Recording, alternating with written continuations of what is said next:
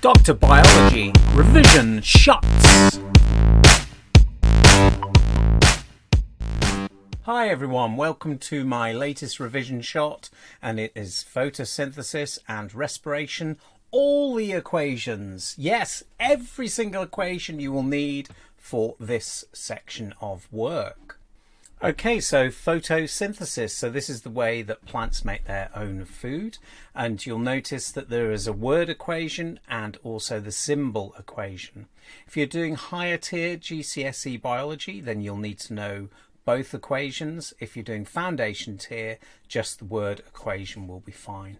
So looking at the equation, so carbon dioxide from the air plus water that comes from the roots is then converted through light as a source of energy, and chlorophyll, which is the pigment found in chloroplasts where photosynthesis occurs, produces glucose and oxygen. So glucose is going to be used by the plant for many different functions, and oxygen will be released in this case as a waste product. Now some of that might be used for respiration. So to summarize, carbon dioxide from the air is entering the stomata through the leaf, water is absorbed from the roots and travels up the stem to the leaf, and light from the sun is going to be used as a source of energy to make the food. So sugars or glucose are made. Sometimes it is stored as starch, and as you'll remember from the iodine test, that turns dark blue, or a dark blue, and oxygen is given off into the air. Aerobic respiration is when the body converts glucose and oxygen into carbon dioxide plus water and plus energy, so it releases energy. Now again, if you're doing higher tier, you will need to know the chemical symbols. If you're doing foundation tier, the word equation is fine. So glucose is coming from food that you would digest, and oxygen is coming from your breathing, and therefore oxygen being absorbed into the bloodstream.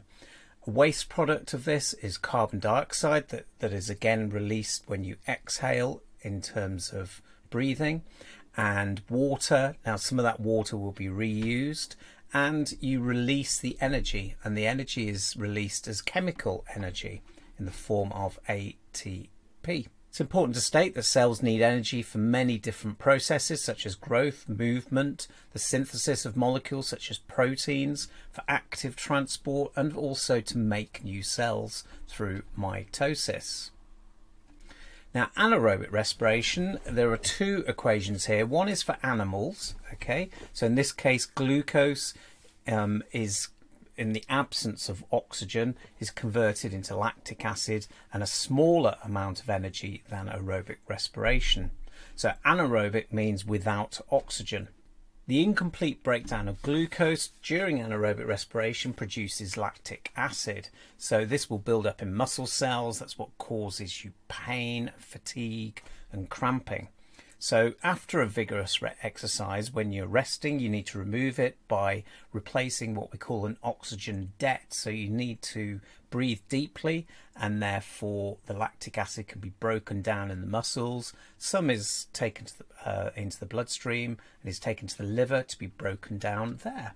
So anaerobic respiration in plants, so again without oxygen, so glucose, in this case though it produces ethanol, which is a form of alcohol, and carbon dioxide plus some energy. So this is really useful in terms of for humans, because we can use anaerobic respiration in yeast. Yeast is a fungus, and it when you give it sugar, glucose, and you give it water, it will release carbon dioxide, okay, in the process of anaerobic respiration, and that is used to rise dough. So it contains bubbles of carbon dioxide. The reason it doesn't contain alcohol is that you put it in the oven, and that actually gets rid of any ethanol. The second example is in brewing. Okay, so yeast is combined with sugar, and oxygen is removed, so there's no entry of oxygen, so you get yeast cells that produce large amounts of dissolved ethanol, and that can then be used in the brewing industry. Sometimes in exam questions you'll get this kind of setup. So this is showing anaerobic respiration. So you can see the yeast cells in the sugar solution. You can see some liquid paraffin on top.